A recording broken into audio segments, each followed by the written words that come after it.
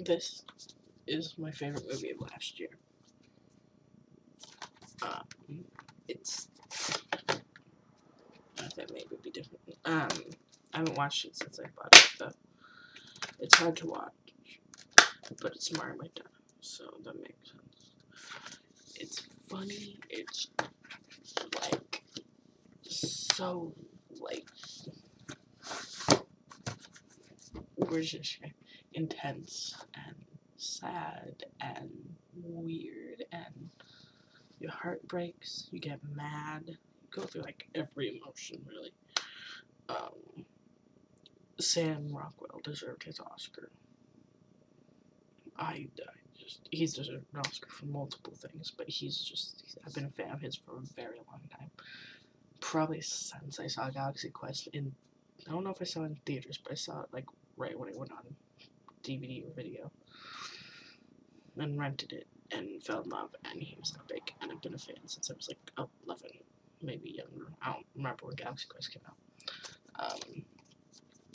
Frances McDermott is just epic because she's Frances McDermott, and she's epic, and she's wonderful, and she makes a tear come out of my eye.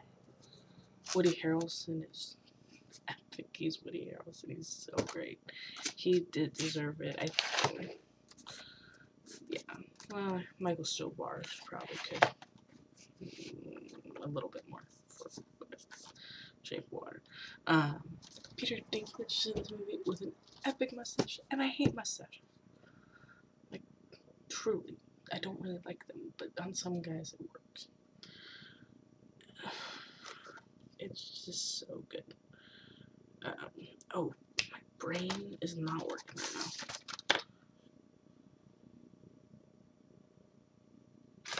Really? Lucas Hedges. Lucas Hedges is just like amazing, and since I saw him in Moonrise Kingdom, that was the first thing I saw him in, and he's just gotten so much better and just breaking your heart. Manchester by the Sea was epic. He's so good in this. John Hawkes, you want to punch him in his face, and I think he's a very handsome dude. He's so great if you want him to die. Peter Dinklage, which I already said, is so adorable in the movie. He's so sweet, and like you feel for him because like he likes Frances, and Frances is just like no, and he's all adorable, so it's cute. Sorry. Oh God, I can't pronounce his name. He plays like a sergeant or whatever, and he's awesome in everything. And I'm gonna hold my phone up because I would butcher his name in 1/5 of a second. I don't know if you can see him. Oh, he can't flick my leg.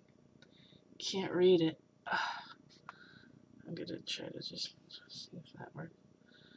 Yeah, there we go. That guy. Wait, wrong way. Him. I can't pronounce his name, but he's awesome. I loved him in Seven Psychopaths. Same one. Oh, there we go. Catherine Newton, who was also in Lady Bird, and she's in Supernatural. That's how I know her from Supernatural. It's just a really good movie, and it's funny. Like, something awful happens, or some very tense part, and then you're laughing, and that's Martin McDonagh. And I love Martin McDonagh movies. I love In Bruges, which I don't have to write. I love Seven Psychopaths, which I am going to get. I love this movie. I have one of his plays, which we read in high school. Not to perform, but just for something. I can't remember exactly what. Just reading it, and I fell in love with it. It's wonderful. And the community college